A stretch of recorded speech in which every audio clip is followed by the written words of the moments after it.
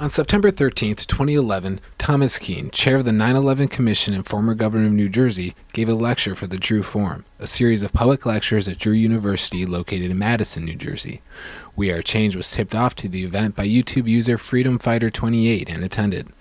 After the lecture, a question and answer session was opened up to the audience when We Are Change asked Thomas Kean to address the collapse of World Trade Center Building 7, which was not hit by a plane and was not mentioned once in the 9/11 Commission report. His answer was simply shocking.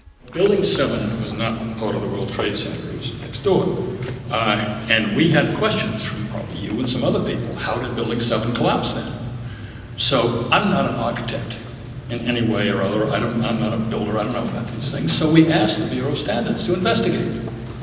And they did a report, which you can get hold of. And they said that Building 7 collapsed from the aftershocks of that planes going into those buildings. It was so weakened in its foundations that it then collapsed. Kean claims the Bureau of Standards' final report on the collapse of World Trade Center Building 7 found that aftershocks from the planes hitting the Twin Towers caused the foundation of Building 7 to weaken and collapse. First, it is important to note that the National Bureau of Standards changed its name back in 1988 to the National Institute of Standards and Technology, or NIST. Second, nowhere in NIST's final report does it say that aftershocks from the impact of the planes into the Twin Towers caused or even had a factor in the collapse of Building 7.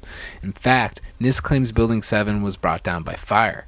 World Trade Center 7 collapsed because of fires. Fire-induced progressive collapse. However, NIST's final report has come under harsh criticism from highly reputable sources. A recent documentary released by architects and engineers for 9/11 Truth, which you can watch for free right now, details meticulously the flaws and illogical conclusions brought forward by NIST. NIST would have us to believe that these was a typical office fire, scattered office fires, if you will, that brought this building down. Steel structural frame buildings, high-rise buildings, simply do not collapse due to fire. There have been fires burned longer in similar structures without any collapse. The Meridian Bank building is a 38-story skyscraper that burned for 18 hours in 1991, suffered extensive damage from the fire, but did not collapse. NIST themselves have to recognize the implications of this. The fact that they haven't is fraudulent.